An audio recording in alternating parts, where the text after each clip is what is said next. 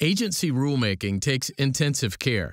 Section 553 of the Administrative Procedure Act requires federal agencies to conduct notice and comment before issuing final rules.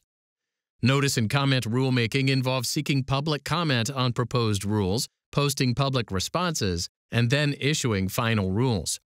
In American Hospital Association v. Bowen, a federal agency skipped notice and comment, and a group of regulated hospitals called Code Blue. Under a Medicare law, the federal government reimbursed medical expenses of disabled seniors by sending funds directly to providers.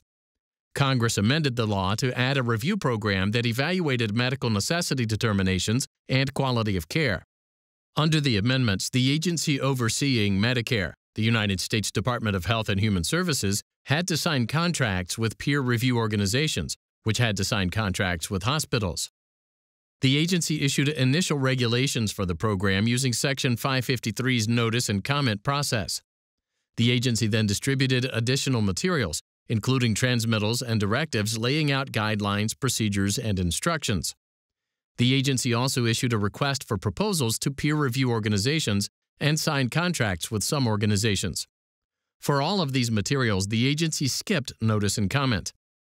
The American Hospital Association unsuccessfully petitioned the agency to conduct notice and comment and brought suit against the agency and its secretary, Otis R. Bowen, in the United States District Court for the District of Columbia Circuit.